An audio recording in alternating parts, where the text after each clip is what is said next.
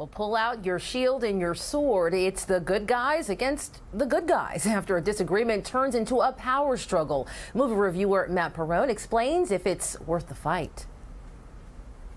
Welcome to another Monday. The Mother's Day weekend saw a resurgence for the movie Mother's Day, but when you're up against a juggernaut of a film, there's nothing you can do but just sit back and watch.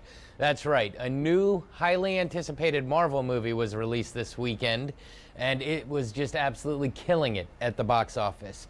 The Avengers are split into two teams, and whether you're for Team Captain America or Team Iron Man, you better buckle up, because here's my take on Captain America: Civil War. Our movie begins with a group of Avengers trying to take down a former agent of Hydra dealt with in previous films. As the team do their best to get their man, the new theme of superhero movies emerges and collateral damage is sustained. The government and world leaders decide that they need to put a harness on the Avengers and draw up an accord meant to supervise the group. The team is divided on whether or not to sign off on this, with half of them believing they need to be put in check, and Captain America leading the charge that the accords are not a good thing. At a gathering to ratify the accords, a bomb is detonated outside the embassy, apparently placed by Bucky Barnes. Taking down Barnes becomes top priority, and being his childhood friend, Cap wants to be the one to do it. After finding him and being convinced he was set up, Captain America and Falcon do their best to help him out. Once they are apprehended, a new villain emerges with a plan to re-brainwash Barnes and bring down an empire.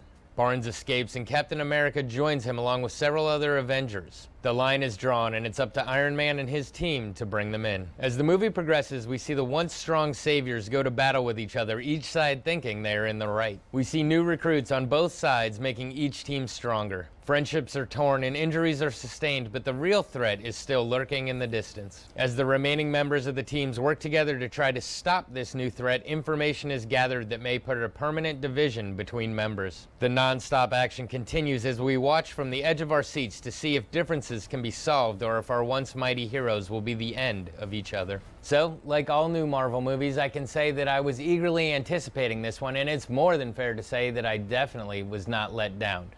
Captain America: Civil War, or as it's been redubbed, The Avengers 2.5, takes all the aspects of the Marvel Universe that you love and throw them all together into one big pot of awesome.